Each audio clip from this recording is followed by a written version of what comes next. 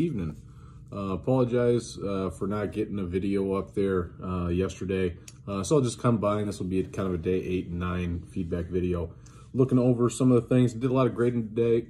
Tried to catch most things up. I've graded all assessments, so anybody that's turned in an assessment has been graded. I gave specific feedback as far as those go, so why don't you just check your rubric, which is at the top. I usually try to color code that. I think towards the end I stopped doing that, but that feedback is on there. Again, if you did not receive the grade that you were looking for, you can make the corrections and resubmit that. In fact, I had one student do that, and they should be pretty happy with what they got because they did everything that I asked.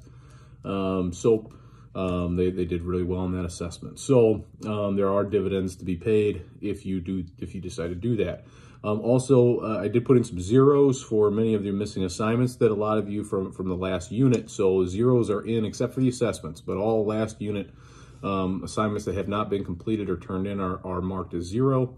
Again, all that is easily remedied. You don't get any penalty for that. I just keep that in there until, because I don't know if you're going to turn it in or not. So I'm going to keep that in there until you get that turned in. So once that gets turned in, you should see those grades spike, because currently, there is a number of failures in the class.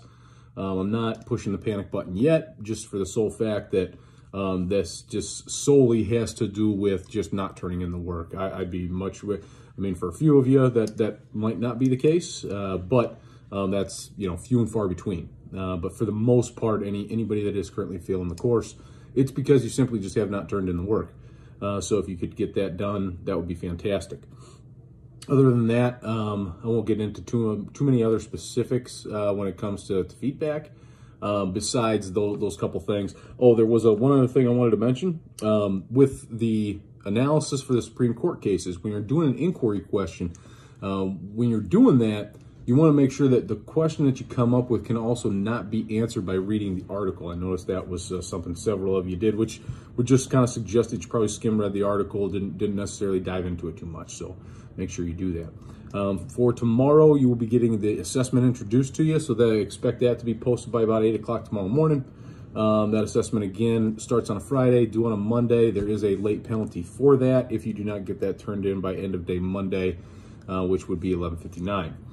So the next unit that will be coming up will be the American political system. So that will be your next unit after this one. And then, so the semester is, after this week is half over. So this class is half over, you can believe it or not, as of tomorrow.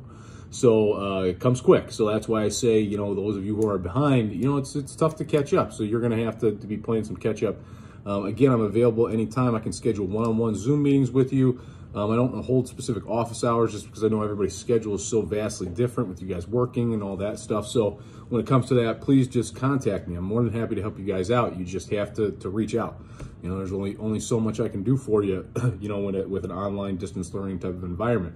But all you got to do is reach out. I'd be more than happy to work around your schedule, get something so that way we can get any issues taken care of. But you just got to reach out. So hopefully hear from some of you guys. If not, keep plugging away and look for that assessment to be posted tomorrow. Hope everybody's having a good night.